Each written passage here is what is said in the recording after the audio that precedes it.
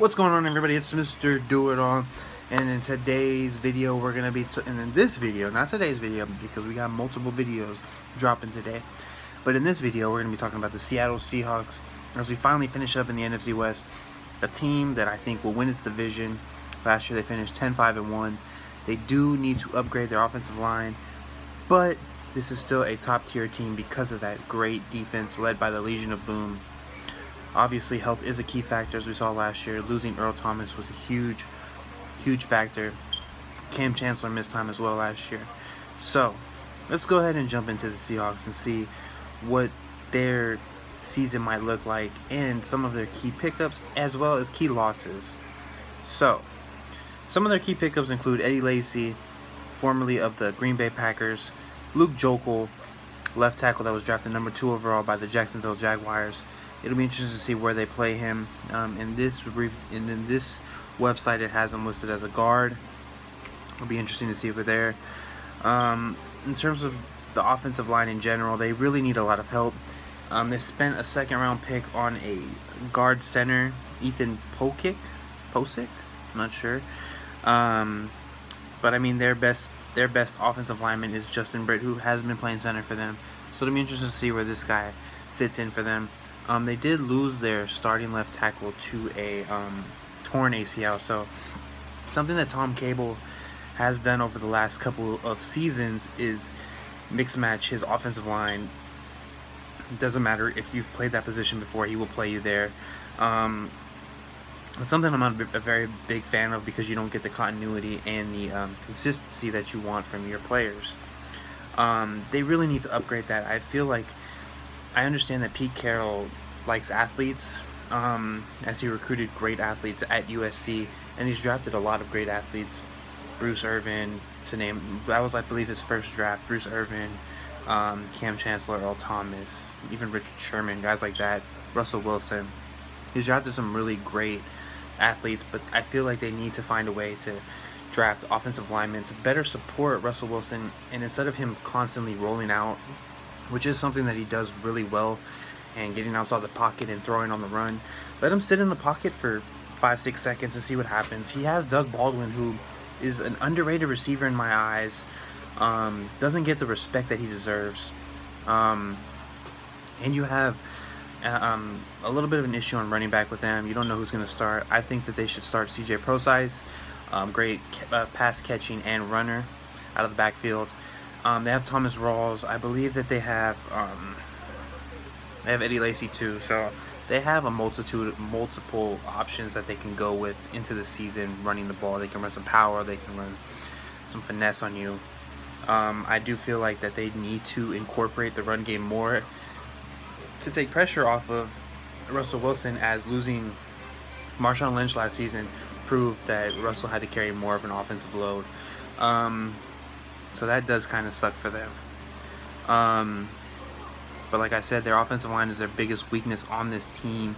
Outside of that, I mean, they also have Jimmy Graham, who's coming back after last year, who came back from, I believe it was a torn ACL, so he's coming back. He's got a whole year under his belt with Russell Wilson. They have chemistry going. Doug Baldwin has always had chemistry going with Russell Wilson.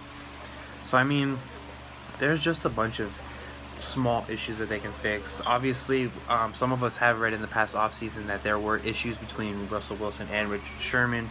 That Richard Sherman views Russell Wilson as a pretty boy, and that he gets protected because, you know, because that he's the quarterback and he's Pete's little baby. I guess that's a team issue, but both of those guys blew it off that it was nothing. Now, jumping to their defense, obviously this is a top 5 defense in the NFL.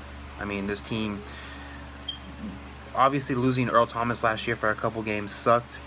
They went from surrendering 16.2 points per game to 23.2, a whole touchdown more.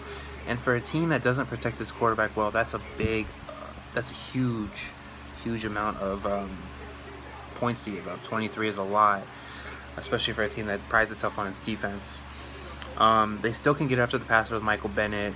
I think they saw Cliff Averill. They have the guys in the secondary, Richard Sherman. They haven't really found a number 2 corner to replace since Brandon Browner's been gone.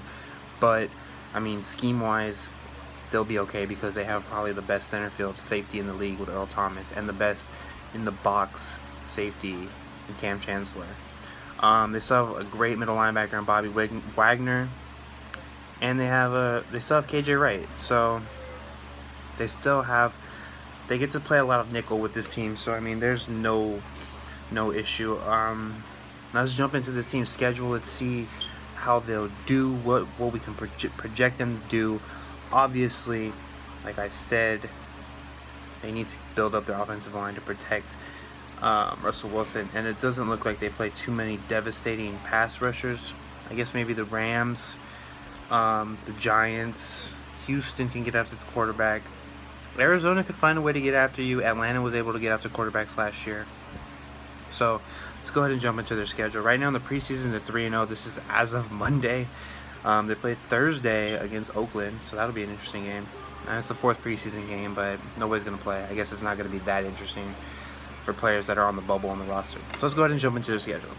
They start the season off against Green Bay. I'm going to give that one a toss-up. Both these teams know how to play each other really tough.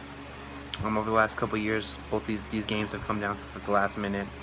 Versus San Francisco, that's a win. At Tennessee, that's a win. Tennessee's not ready for that, to play primetime teams. But I think Tennessee could win their division. That's just how I feel. I feel like Tennessee is the most complete team out of the AFC South, but the AFC South in general is bad. Then they play Indianapolis. That's a W. At the Rams, I think they'll split. Against the Rams because that's what they do. So we'll leave that one as a toss-up. Bye week. Then they play at New York. It's a tough game, so I'm going to leave that one a toss-up. Versus Houston. It depends who will play quarterback for Houston. I don't think Houston will win. It could be a close game, though, because Houston's defense knows how to keep its offense on the game. Vice versa with Seattle.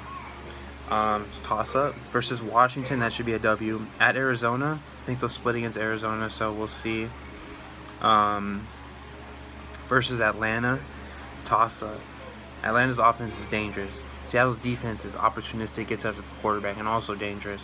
So you have those two factors going after. I don't feel like Atlanta's defense is up there yet, but maybe they could be based upon the fact that they play really fast. At San Francisco's a win. Versus Philadelphia's a win. At Jacksonville's a win. Versus the Rams, like I said, splits. At Dallas, that's a toss-up. Versus Arizona, that's a toss-up. So I see this team probably going. Their best overall record will probably be 11-5. Their worst record will be 9-7. Playoff team winning their division. That'll wrap it up. NFC is done. So I know we have about a week and a half left till the NFL season starts. So I'm going to be coming at you guys really fast with all these AFC teams. I'm going to try to do 3 videos a day this week, so I'd finish up by Saturday. Saturday with the AFC West. Make sure to hit that subscribe button. I am out of here. Thanks for watching, guys.